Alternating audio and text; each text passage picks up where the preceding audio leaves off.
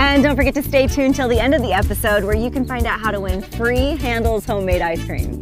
Welcome back to Discover the Desert. Today we're at the Tonaquint Nature Center, and I brought my friend Monica. Hey! So the park hours are actually sunrise until 10 o'clock, but sometimes it's posted otherwise, so you just gotta keep an eye out on the website.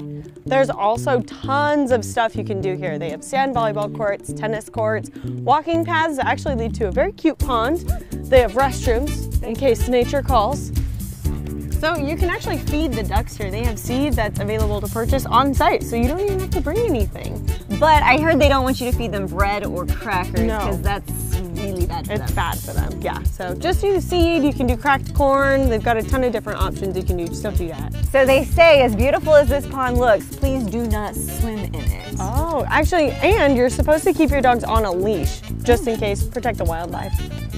Oh, look, here's the amphitheater. I totally forgot about it, actually. Oh, there it Cool. is. So what exactly do they do here at this amphitheater? So they do education stuff. You can actually also rent this out, so you can host like a party or a wedding here. Or my radio show? Yes.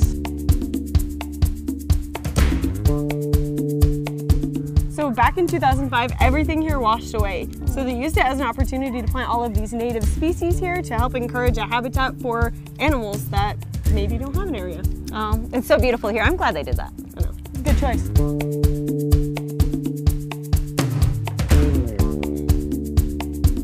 So this is the Rainbow Bridge that they put in honor of people whose pets crossed over the Rainbow Bridge.